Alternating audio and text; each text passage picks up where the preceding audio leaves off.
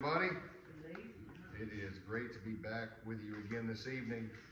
Hopefully my voice doesn't crack. I'm getting over a slight cold, so bear with me if it does. Do you need a water? Oh, that would be great. Thank you. Thank you so much. I appreciate that. I was just thinking I should have brought one. Oh, that is much appreciated.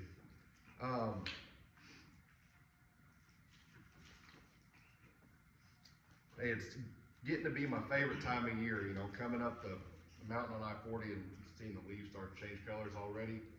Doesn't get much prettier than that, you know, and that's what a mighty God we serve, that He blesses us with things like that He didn't have to, you know, and we get to see His glory in so many different ways. We're going to be in 1 John again tonight, chapter 4. We're still making our way through 1 John. And if you recall last week, we covered chapter 4, verse 4, and we talked about how our confidence comes only from clinging to Christ. And it's a confidence that's unshakable, and it's the only kind of confidence that no one can take away from us. And you know, confidence in ourselves, like we talked about, or confidence in anything else will never be enough. No matter how hard we try to trust in something else besides Jesus Christ, it will always fail us. Our works will fail us. Other people will fail us. But Christ will not. And instead of wondering, how much should I do? Or have I done enough? We can find rest in the one who said it is finished. And through that, we're confident that we've overcome the world. And we're in this state of already but not yet, meaning we've already been redeemed and justified before God. And we've already been sealed for eternity in Jesus Christ, and nothing can change that.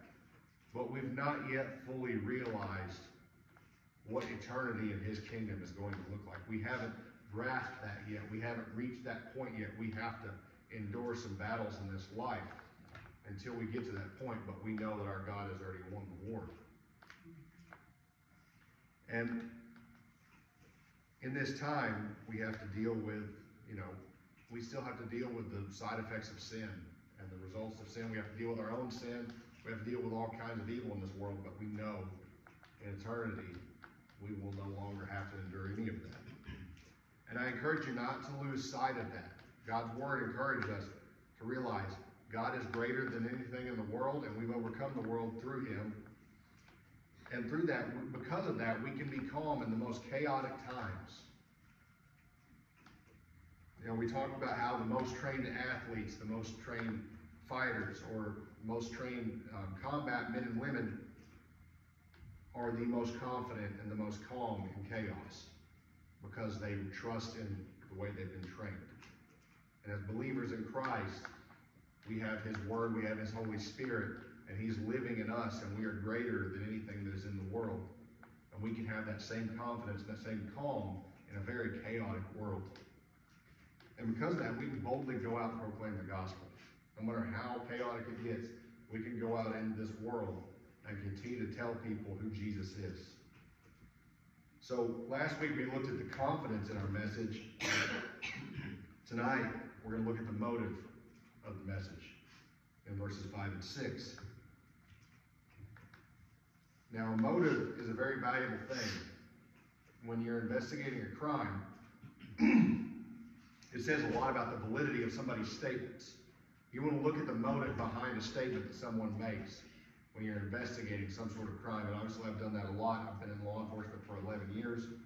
And you always have to ask, you know, one, if you're interviewing a suspect, why would this particular person want to commit this crime?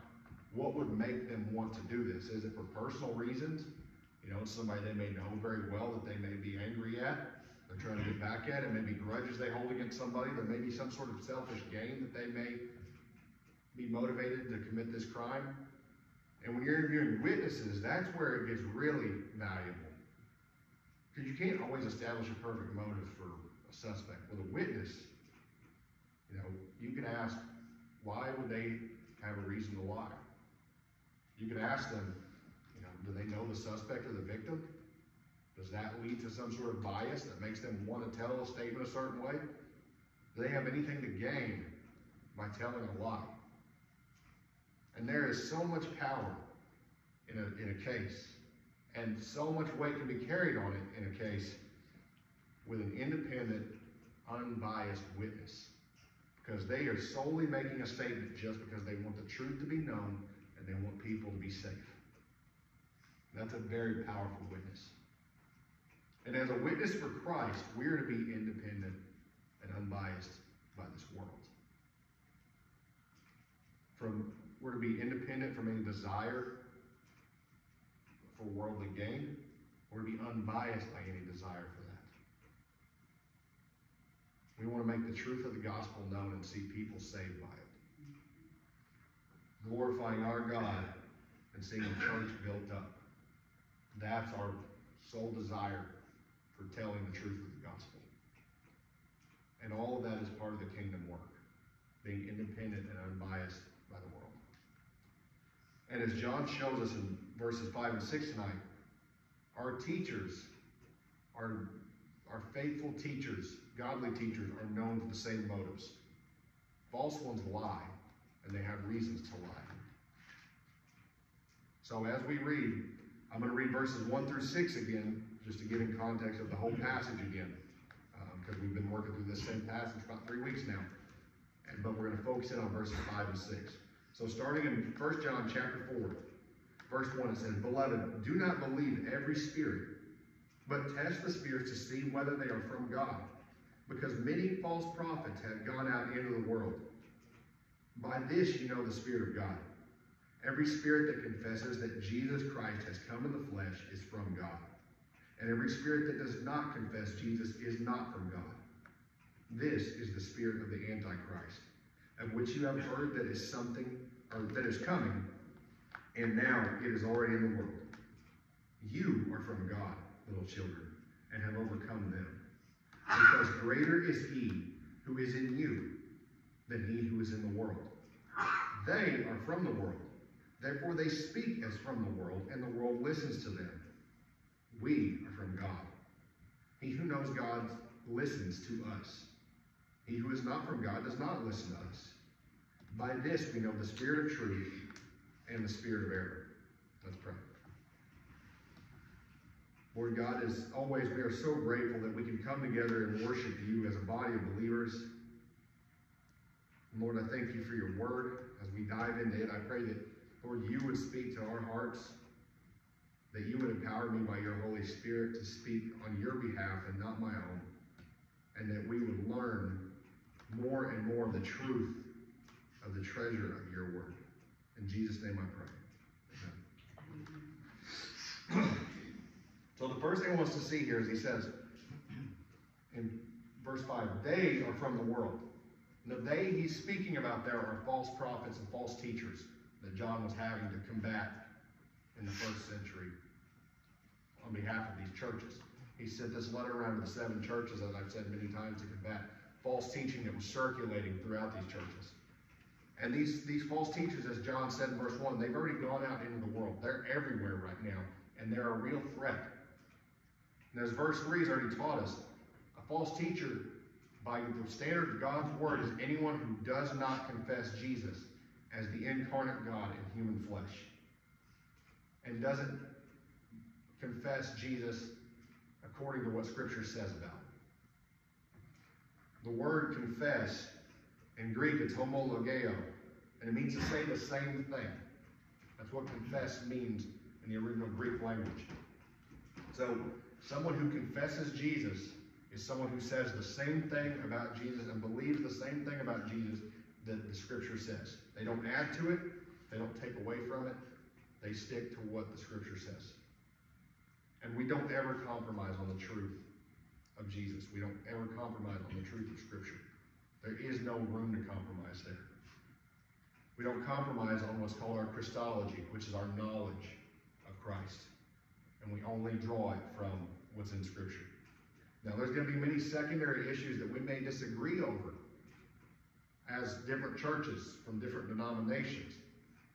You know, there's many, many secondary issues. And some of the most popular ones are continuationism with spiritual gifts versus cessationism, or how frequently to partake in the Lord's Supper. There's, many different secondary issues like that. But as long as the church is adhering to what the Scripture says about Jesus and the foundation of the gospel, and not compromising on the authority and the truth of God's word, then they are our brothers and sisters in Christ. We have to remember that. So I'm not talking about secondary issues. I'm talking about people who would actually compromise on who Jesus is. Those people are false teachers and liars. And anyone who does this, we're not to have fellowship with. They are from the world, it says. Anyone who does this is to be exposed and spoken against by God's word. They're to be measured against the standard of God's word and exposed and spoken against, because they are hostile towards God. Anything that is of the world, like John is speaking of here, is a system of hostility and animosity towards God. Anything from the world is an enemy of God. And the world, like John is talking about here, is what we're commanded not to love. If you recall back in chapter 2, verse 15. It says, do not love the world or the things of the world. That's the one do not love that we see in Scripture. We do not love the world. We do not love the system that is against God. And these false teachers may be very deceptive. They may act like Christians. They may appear as Christians, only to some extent, but on the surface, they may be very deceptive.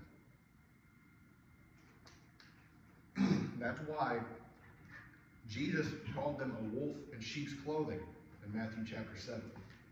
I'm going to flip over there for a second. Matthew chapter 7, verses 15 through 23 reads, beware of the false prophets who come to you in sheep's clothing, but inwardly are ravenous wolves. You will know them by their fruits. Grapes are not gathered from thorn bushes, nor figs from thistles, are they? So every good tree bears good fruit, but the bad tree bears bad fruit. A good tree cannot produce bad fruit, nor can a bad tree produce good fruit. Every tree that does not bear good fruit is cut down and thrown into the fire. So then you will know them by their fruits. Not everyone who says to me, Lord, Lord, will enter the kingdom of heaven, but he who does the will of my Father who is in heaven will enter. Many will say to me on that day, Lord, Lord, did we not prophesy in your name, and in your name cast out demons, and in your name perform many miracles? And then I will declare to them, I never knew you. Depart from me, you who practice lawlessness. So Jesus predicted the coming of false teachers from the get-go, and he warned his disciples of the dangers of false teachers. To call somebody a ravenous wolf is to realize they are a massive, deceptive threat. Because I don't know when the last time you saw a ravenous wolf, but it's not anything to toy with. And these false teachers may do great signs and wonders and miracles that make them seem like they are from God. But they do that to deceive many, because they're giving people what they want. Just as the Pharisees demanded signs from Jesus. They wanted him to keep doing miracles. He said, that's not what I've come for. That's not the main thing I've come for. I'm doing the miracles to show you I'm from God, but I'm really pointing you to the kingdom of God. But many people in this world just want the miracles for the sake of the miracles. And that's where the Pharisees and Sadducees and other Jews were wrong. They wanted the miracles. They didn't want the eternal God. And these same teachers today are the same way. They don't know Jesus, and he doesn't know them. He said, depart from me. I never knew you. Their lives don't bear the fruit of Christ. They're more worldly than we are. Their fruit that they bear is worldly. And they may seem successful, but only by worldly standards. They may be very famous. They may be very popular. They may have massive congregations. They may have a megachurch, so-called. They may be wealthy. They also may be very, very proud and arrogant and full of themselves. And they speak as from the world, and the world listens to them. That's the next thing we'll see here as he goes on to say. This is why they act worldly, because it's still their nature. While they may put on a show to seem like something different, they are still part of the world. And they tell the world what they want to hear. That's why they're so popular. That's why false teachers get such a following, because they're all on the same page. In 2 Timothy chapter 4, verse 3, Paul warns Timothy as he's teaching. He says, there will be many in the future who will leave sound doctrine to have their ears tickled. Let's paraphrase, but many people will depart from faithful teaching just to hear what they want to hear. That's human nature. That's the nature of people who are still of the world. And they will find teachers in accordance with their own desires. And those from the world don't want to hear godly teaching. 1 Corinthians 2:14, Paul says that the natural man rejects the things of God. The people of the world choose what they want. It's like an a la carte menu to them. They pick what they want to hear. Worldly teachers are speaking worldly things to cater to the world and to draw worldly people in. And they may be worship services and sermons that seem very spiritual by emotional experiences. They may just be very motivational and self-help oriented. There may be a certain one who tells you how to live your best life now, which, disclaimer to that, if this is your best life now, that means you're headed for hell. Our best life is yet to come. That is what the scripture tells us.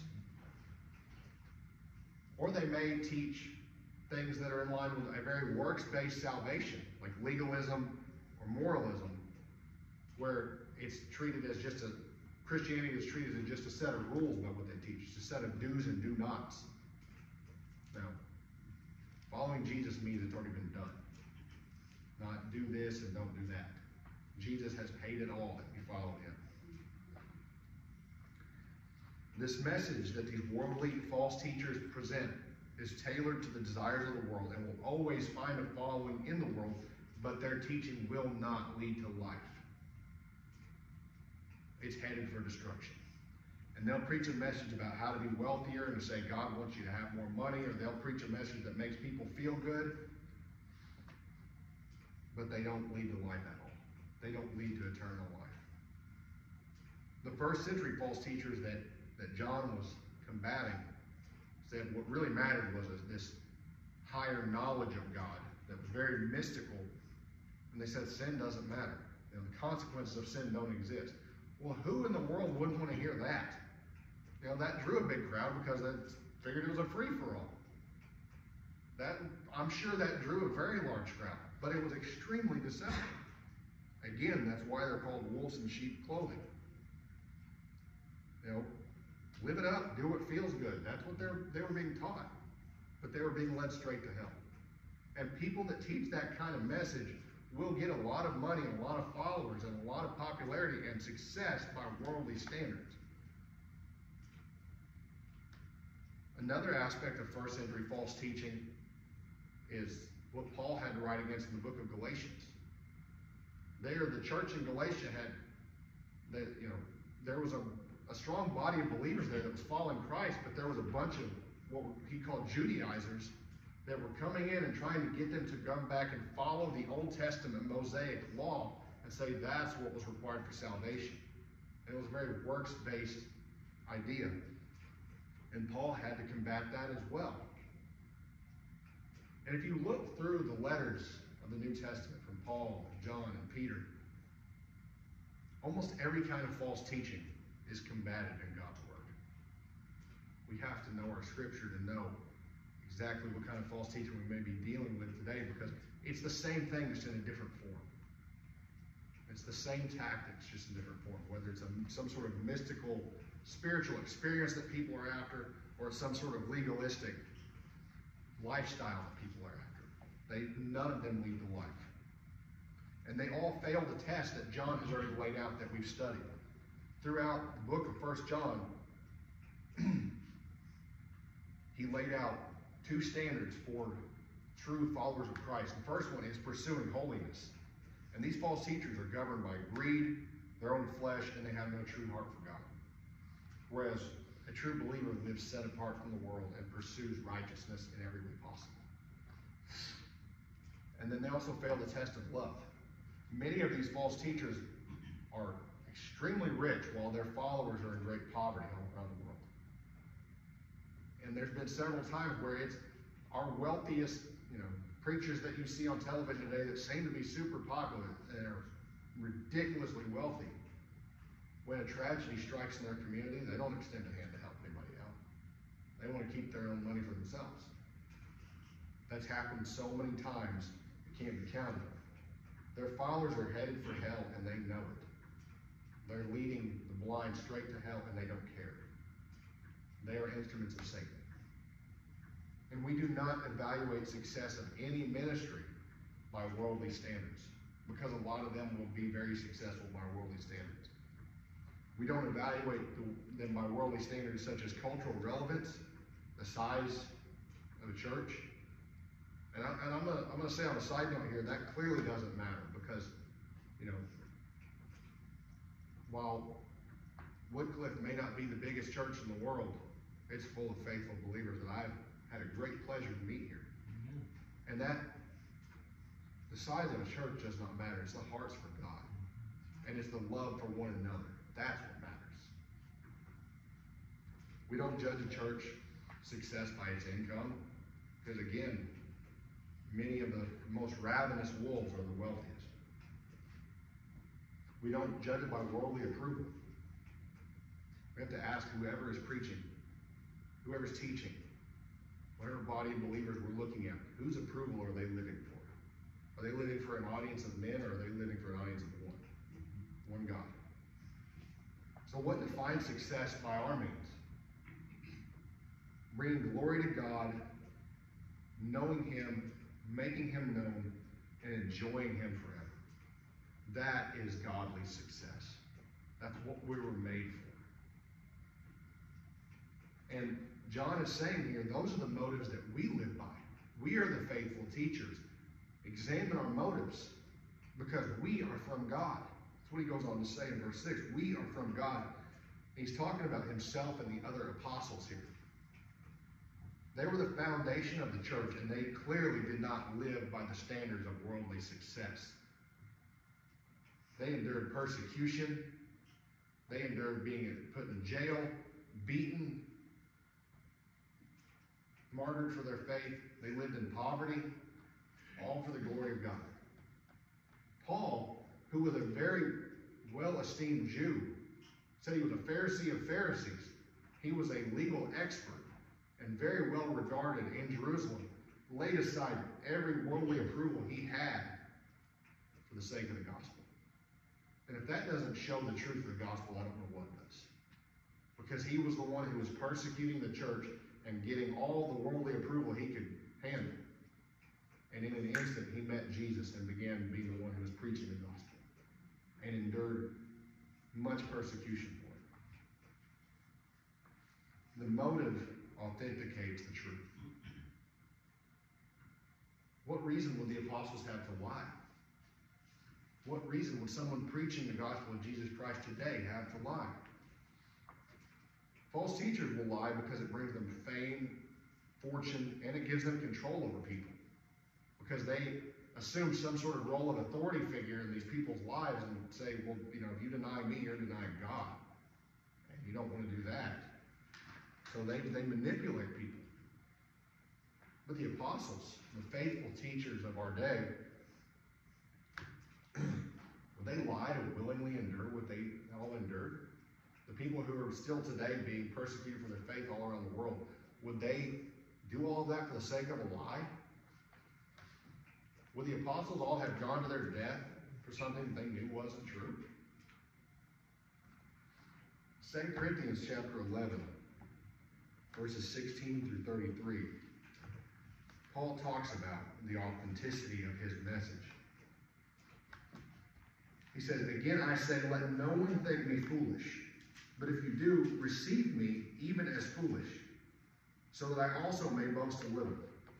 What I am saying, I'm not in this confidence of boasting. Since many boast according to the flesh, I will boast also. For you tolerate it if anyone enslaves you, anyone devours you, anyone takes advantage of you, anyone exalts himself, anyone hates you in the face. To my shame, I must say that we have been weak by comparison. But when in whatever respect anyone else is bold, I speak in foolishness.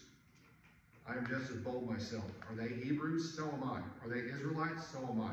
Are they descendants of Abraham? So am I. Are they servants of Christ? I speak as if insane. I more so. And far more labors, and far more imprisonments, beaten times without number, often in danger of death. 5 times I received from the Jews 39 lashes. 3 times I was beaten with rods. Once I was stoned. 3 times I was shipwrecked. A night and a day I have spent in the deep. I have been on frequent journeys in dangers from rivers, dangers from robbers, dangers from my countrymen, dangers from the Gentiles, dangers in the city, dangers in the wilderness, dangers on the sea, dangers among false brethren. I have been in labor and hardship through many sleepless nights, in hunger and thirst, often without food, in cold and exposure. Apart from such external things, there is the daily pressure of me, of concern for all the churches. Who is weak without my being weak? Who is led into sin without my intense concern? If I have to boast, I will boast of what pertains to my weakness. The God and Father of the Lord Jesus, who is blessed forever, knows that I am not lying. Paul endured everything. Paul was humiliated for the sake of the gospel. What reason would he have to do that if it weren't true? That's how we know the authenticity of a godly teacher. They endure with motives as pure as possible. To know God through Christ, to make him known, and to bring glory to him and enjoy him forever. And for that, they renounced all worldly credit for Christ's sake. And they adhere to John's test of love and righteousness. They seek to bring God all the glory, and they do everything that they preach the gospel out of love because they don't want to see anyone lost and go to hell. That's the mark of a true follower of Christ and a true teacher of God's word. He goes on to say, he who knows God listens to us. He who is not from God does not listen to us. So, who's the audience? That's another thing we have to look at when examining a teacher to know if they're true or not. Who's the audience? Godly teaching and preaching produces a godly congregation. That's the fruit of godly teaching. Worldly teaching produces a worldly congregation that looks just like the world, just maybe a little more dressed up. God's people love God's word. That's what they want to hear. They don't need anything else. God's word for us is our nourishment, our daily bread for life. And it is foolishness to those who are perishing, Paul says in 1 Corinthians chapter 1, verse 18. The people of the world that are perishing, they don't want to hear God's word. They want to be entertained. The children of God hear the voice of their Father, and the sheep know their shepherd's voice. And the Holy Spirit is in us and gives us this power of discernment that we can have confidence in. And we cling to the voice of our Heavenly Father all the days of our lives. We love his word. We hunger for his word. We don't deviate from it to the right or the left. Because godly faith is a persevering and content one that desires his word. We don't need or want any innovation like the world does. God's word is always relevant to everything in our life. And it will never stop being relevant. John and the apostles preached the gospel everywhere they went. Faithfully, lovingly, and humbly. They didn't gain anything worldly from it. And those who came to faith in Christ belonged to Christ. And those who didn't were not. And they left it at that. Just like the parable of the sower and the seeds. The sower faithfully labored for the harvest, scattered the seeds, and left the growth in God's hand. He left the results up to the sovereignty of God. John MacArthur calls this the theology of sleep. Because when you plant seeds, when you plant crops, the growth occurs when you don't see it. The growth occurs while you're sleeping. In the same way, when we share the gospel, the growth is up to God. God causes it. We don't see it. We may not see it immediately, but God will work it, and he is in control. And let this encourage us to faithfully share the gospel more. While we're talking about teachers, we are all called to share the gospel. We are all commanded to go and make disciples. We need to be constantly encouraged to share the gospel and realize God is in control and He is sovereign over all people that He will bring to Him. We just need to labor for His kingdom. And I have to humbly admit, this past Sunday, I had the honor of participating in an ordination council at my church. So, if you recall James Bigler that was preaching here before I filled in, I took over for him and his wife are about to move to St. Louis to pastor a church up there. So, we ordained him at the church, or we're going to ordain him at the church this Sunday night. We had an ordination council this past Sunday where we had just all asked him questions about theology and scripture and, just to kind of to qualify him for going forth in the ministry. And our youth pastor is a good friend of mine. He just flat out asked him, when's the last time you personally shared the gospel with somebody? And I wasn't the one answering it, but I about felt sick because I'm a coward when it comes to sharing the gospel. And it's so easy to be. And I was deeply humbled by that, and I was heartbroken by that, the fact that if I were being asked that same question, I wouldn't be able to answer it. And we have to go forth and share the gospel. That's what we're called to do, and it's what brings the most glory to God in this life. And we think of so many reasons not to. Mostly fear. Fear of how people may react, fear of what may happen. But just like the sower, we're called to faithfully plant seeds. And we leave the growth up to our sovereign God who's in control of all things. I want to look at the last part of this verse as a conclusion. It says, by this we know the spirit of truth and the spirit of error. John has given us another test here to detect true or false teaching. All throughout this passage, in verses 1 through 6, he's laid out a series of tests that we can look at to determine if the teacher is from God or not. And first and foremost, like we talked about last week, we can realize we are from God and we have an unparalleled confidence in Christ. And that gives us the ability to detect false teachers and true teachers. And we cling to this, and His Holy Spirit will give you discernment. So that's the first thing to always remember. Next, examine what the teacher says about Christ. The standard that we measure them against is God's Word. And we don't compromise on that. We don't compromise what the Bible says about Jesus at all. We don't add to it. We don't take away from it. And then, as we talked about tonight, examine the motives of the teaching. Are there motives for glorifying God and seeing lost souls saved? Seeing the body of believers being built up and the Word of God faithfully honored and proclaimed? If not, if those are not their motives, they are liars and from the world. But if those are their motives, they are followers of Christ and they are godly teachers. And then examine the motives and the fruit of the audience. And this is something that we need to be personally examining ourselves with. Do they or you come to hear? Do you come to church to hear God's Word, or do you come to hear entertainment? You have to be constantly examining yourself. Do you want to come and hunger for God's Word and draw nearer to God as a body of believers?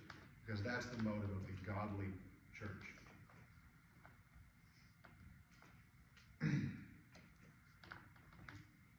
And when you look at an audience, do they look more like Christ or more like the world in their daily lives? Again, we must constantly examine ourselves in this way as well as the audience of those that are hearing whatever particular teaching we're talking about. And remember those, stick to those, and trust in the confidence of the Holy Spirit to guide you in any teaching that you evaluate. Let's pray.